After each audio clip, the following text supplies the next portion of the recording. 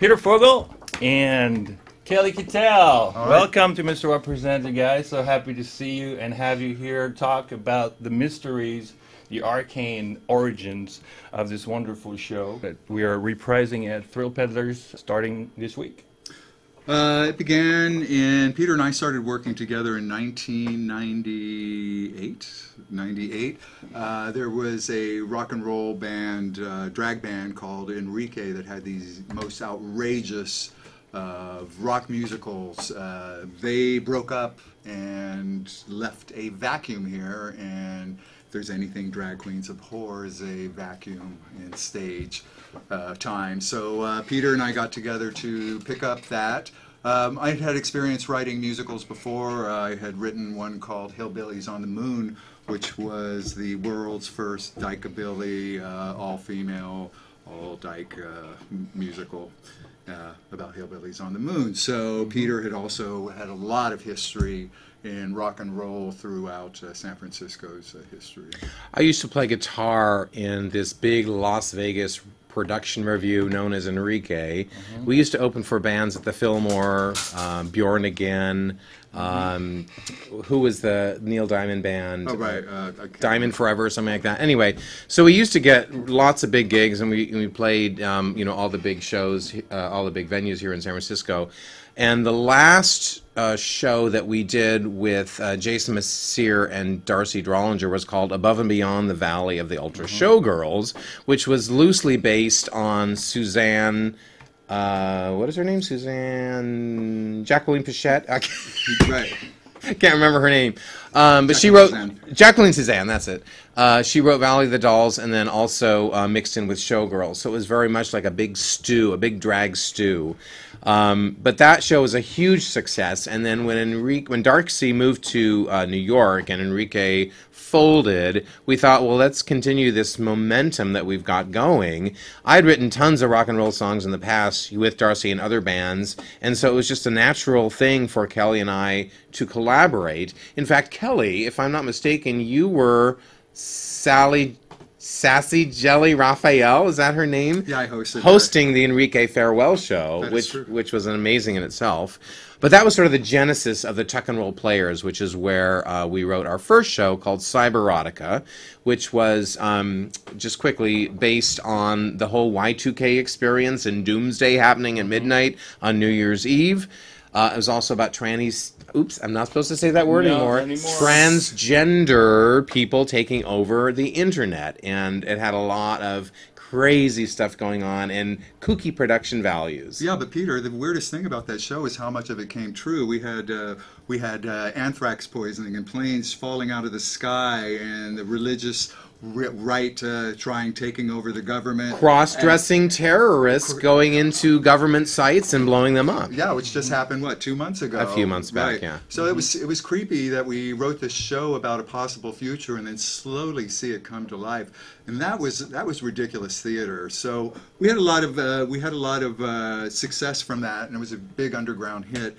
And so Peter and I decided that we wanted to write the next show, Club Inferno. I approached Peter with several ideas of shows that I wanted to do, but this was the one show that was closest to my heart. I had read Inferno when I was young because I looked at a lot of different religions. I studied a lot of different religions, and although the heavens were all different, if they had a heaven, the hells were all the same, and they all involved fire and torture and monsters. Yeah. And so the definitive book was Dante's Club Inferno, and the Divine Comedy. The Divine. the Inferno is actually the first of the series, right? The trilogy. And the Inferno, lucky for us, was broken down already into segments or acts. So this level happens, this level happens.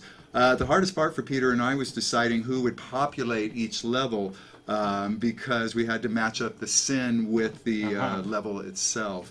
And I say it was hard, but it was also fun to go through who died and how they died and for the reasons that they died.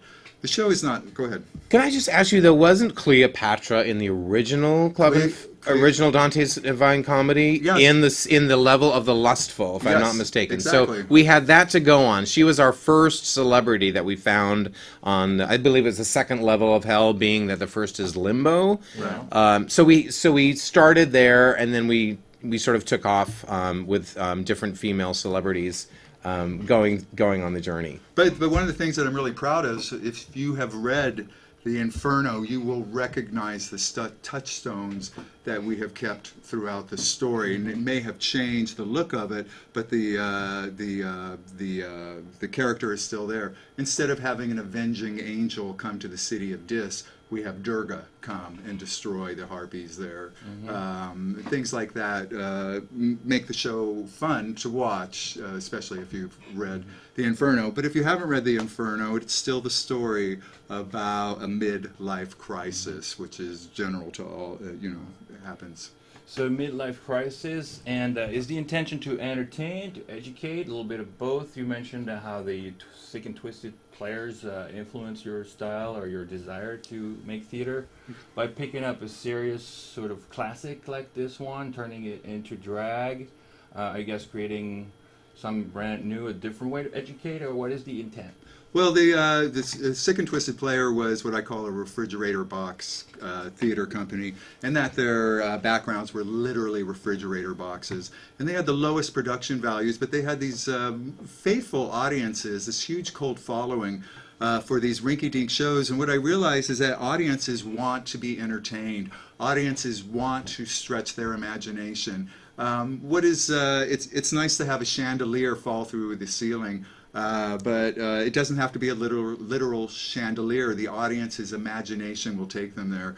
We did a live production of the Poseidon Adventure, including with the ship turning over. Oh, you guys were involved with that? Yeah, one? we were. I have seen it online. Yeah, and it was incredible because the audience was well aware of it. But it was kind of funny because they were aware of it. They knew when the ship was going to get washed with, when some water was coming, and you could hear them moaning in fear because they would get doused with buckets of water. And it was just that kind of awareness that audiences really want to have fun. And one of the things that we learned with Enrique was that same thing, is that you do not need high production values. What you need is a good story and action and great characters and great actors and people to play those. What I think is really interesting, though, is that Club Inferno actually works on a few different levels. There's the surface level of just the drag and the sparkly outfits and the songs themselves. And big numbers. Completely works on that level. But then if you want to go a little bit deeper and read more about Dante's Divine Comedy, you realize that there's all these different tie-ins that happen. And that's Kelly's genius with the story, is that he really knew the Divine Comedy and researched it, and we sort of molded Club Inferno into the story of Dante going on the journey with Virgil guiding Dante through the 9 levels of hell. But what was also really fun about creating Club Inferno was that we would just riff on ideas, and Kelly would just rattle off a song title. Okay, this one is called Love is Hell. This one is called The Road to Fame, and this one is called Little White Lies. And I would go, okay, I got it. I'm going to take it from there. And then he would give me maybe some samples, maybe some ideas of, okay, this one's more of a gospel number. This one is a touching, a heartbreaking ballad. This one is a super, a heavy metal rocker. And so we would just kind of navigate those lanes and figure out what would work and what didn't work. So it really sort of just came off of riffing ideas, all of the songwriting at least. We just sort of took it and ran with it. But Peter, there's also 1/3 level that we've kept that was paramount, and it is what a slippery road to hell fame can be, and whether you really want to walk that path, because that's a surprising message coming from show writers. I mean, there's of course the irony of it, but I was wondering about why you would want to give that message to aspiring actors and thespians, and is there like some personal history in there, or is it something? Do you think that the rise to fame is inherently wicked? I think it's a hard. She's a bitch goddess, and she's very fickle, and she gives and she takes, and we have seen people who have become absolutely twisted in their quest for fame. And once they taste it, it's like a drug, and they will debase themselves to get there again, or descend into drugs or some type of other behavior. But as the great philosopher Sharon Osbourne pointed out, that these days people do not know the difference between being famous and being infamous, and I would really have to agree with that. on top of that, you know, Andy Warhol talked about 15 minutes of fame, but now you can literally have that. You can have, well, with Vine, you can have your 5 seconds of fame, and it's the game has changed. But I will tell you something, Wah, I never want to be famous, and I certainly don't want to be internet famous. What makes you think that, as opposed to TV famous? Or? Well, yeah, there. I just don't think I could withstand the world's eye. The scrutiny. The scrutiny. The scrutiny. The endless 24-hour scrutiny. You have to be a pretty strong character to do that, and that's what this show is about. Are you ready for the hell to walk that road? Exactly. You have to be able to withstand a lot if you really want to be famous and get to that certain level. And that, I think that is almost like the third message of the show, beyond just the surface level and then the correlation with Dante's Inferno, is there really is a message buried in there about what it takes, and do you really want this, and is this something that's even worth it, you know?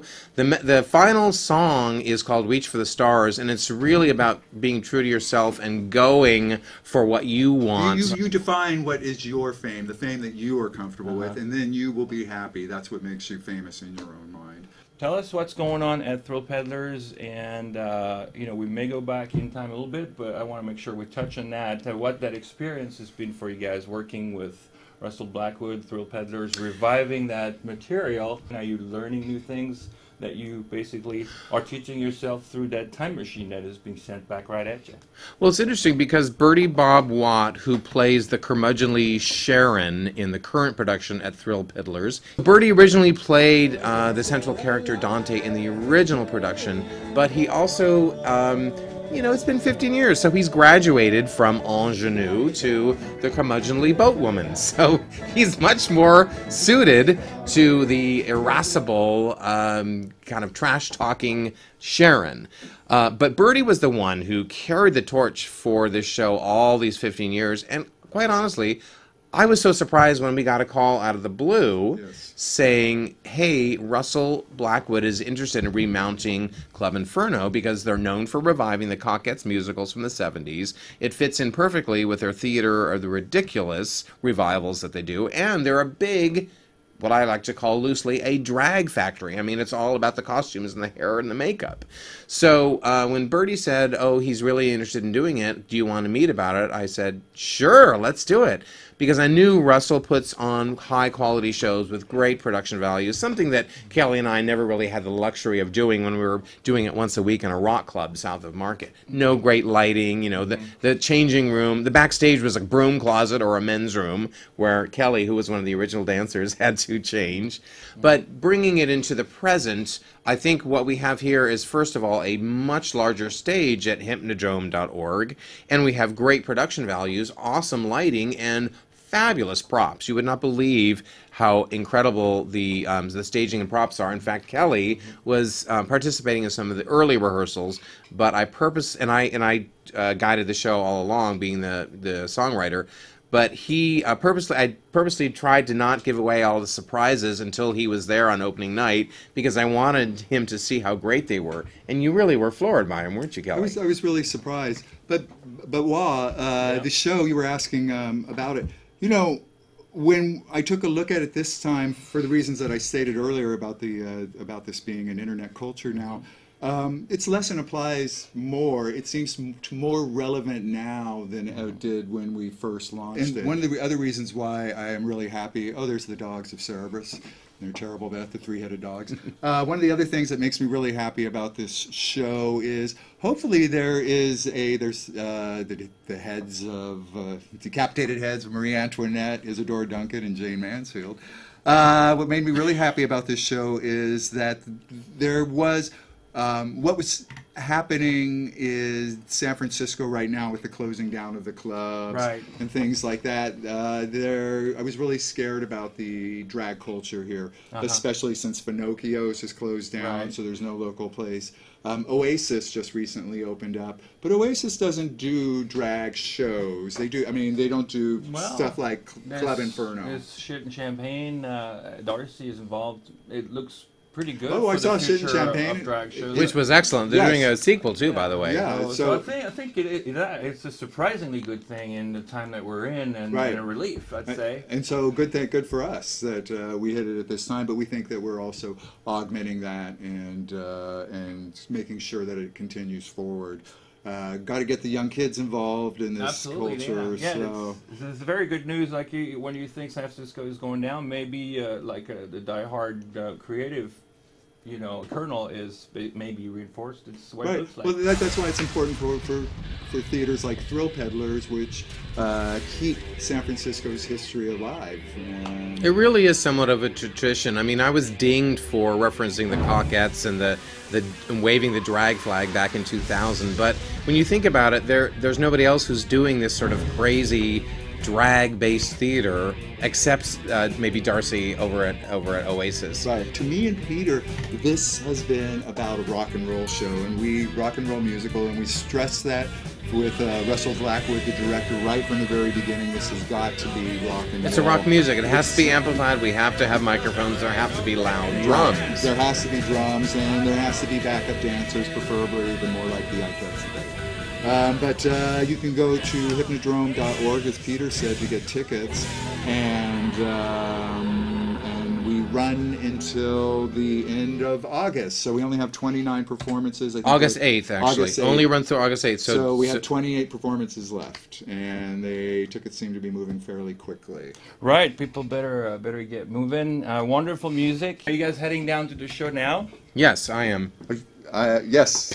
I am. Of course I am. Yes. We just quickly, I don't know if you saw this original poster from the original run, which I think is very clever, designed by Leigh Crow, who is one of the leads. Here is Arturo Galster. If it was worth fighting for, it's cause you can't ignore. But you must never give a damn. You'll find that memory and be a treasure if you never give a damn. We wrote 3 numbers specifically for him, so he's in the spirit of the show because we got some of his old drag, and we're costuming some of the people currently in the show. And that's it for our show. Thank you to Peter and Kelly for coming to meet the Wah. And we will let you guys go enjoy your show at the Hypnodrome. Work. And bye-bye. When your number's up, baby, you gotta go.